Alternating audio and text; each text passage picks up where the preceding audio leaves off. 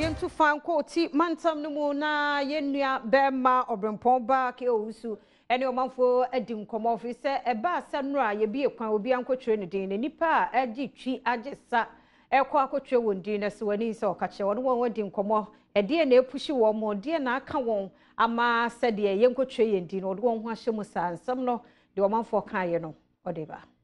Adom kasiye amaniboni obrempomba kwame owusu ekwa probo ewo otimantemu na wonne omanfo bia ewo Dambai ekwatwetwe nkomo efa senti a wo ye voters ID card ebi senti a wo ye card ni say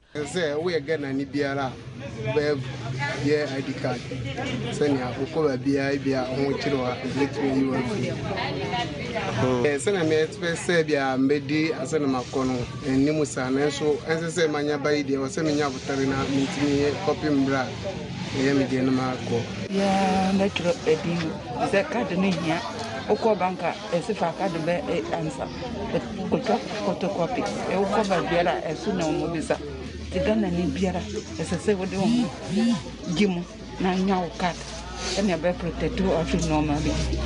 because one choice would not say ebia me pass say bi ba say ebia e be ma post bia na say be ma wo adwuma bia ya na say say be chowli bia na say unisa na say one choice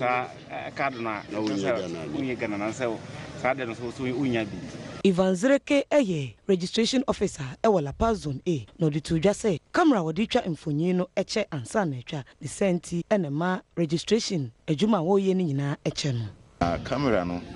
am pass a ma problem kakra ba no see other machine for there so afina adjusting home to maybe to the condition and it's okay maybe make us say be what them into no sometimes flash no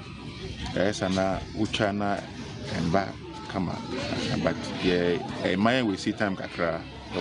but it's not so bad say but me aka say emyente manu enkoso enu achi no MPP ne NDC amanyoko ne nkofo bi ene Adom kase etwetwe nkomo no for back ekoyi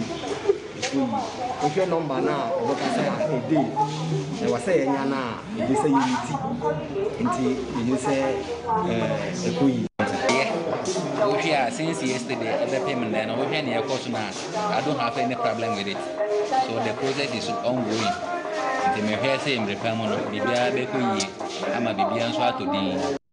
yemfa kokromoti power nkoramo wa Sen South mensine mu onfinfin mantemu omanfo a wo twe wodin e registration ni mu no se protocols ne do so do wo magina santin ni mu anu wo mo so da wo ya no obi efredan mo makoto sa ha won madwen afreda mo ene won ekasai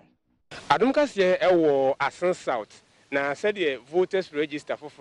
electoral commission ye ko ho aprobo no ewo Sen South no omo afrase phase 1 no omo choose Edubiase electoral area no Edubiase township ena omo ye centers ne ye miensa yakwa apro se bibia ebedu metezi GHS ne yegina se me ene omanfo no bi mo nkomo o so mete fom mbisa sa konwa me pa konwa partner so pinio this is a punishment na master as commissioner officer of punishment won enti me de ha me say nye card me nya o kina bi the baby man me amekwa yi a e ka we osam kofi ne man de enkoyi 8:30 na me bai se baby o mu gine ya beduru ya wo sese ekobo 12 na da ben me free aduru baby a ma me tie obi ba ya na o ma fo mo no ma twere obi ba na o ma fo mo no ma twere enkoyi protocol abem ti sisi amaye husu ye kwa na say line nko na egu awia imusa registration dey cost but the way of my registration wa omam adwuma na omyan kwaso na omyan obi timi pipa na dey akonchen ni wakọ register obi ni ne wala ni mo na wa ne dey da ho agina ho electoral commission pinifo hai yentweme omo ne ne omo nko mbusa de nti ama da protocol mo kana ba mu na nchiremu a wo mu pa papa na okan mana kunya so ombla no so o train ne jere obi ebidi da so ha no akotena ho se be nya bu apoye o so twene ya oni na ba nti yi ma ya onchro ti sa na de na apakwati ye ba ye hwe ho na omo abia wa wo foforo akora de nufu ano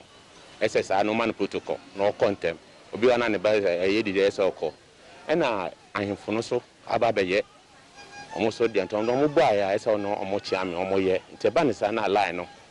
ayɛ ntwitwa so ɛna amanfoɔ ɛnte ase but anapa no yɛ ma mo kyerɛkyerɛ sɛ obi wɔ ha yɛbɛma no yɛwɔ key card ɛndo odi so a na ɛndu no so ɔkɔ fie nti anapa no yɛma no time na ɔba a ɛmfa no sɛ wɔwɔ ha ɛna sɛ nnuro wɔwɔ hɔ no ɔwɔ saa akonya sɛ ɔsan yɛ deɛ ɔbɛkyerɛ afɛdamo ɛde amanebɔ yi efiri asen south asen adubi ase ɛna yɛde ɛbrɛ adom kaseɛ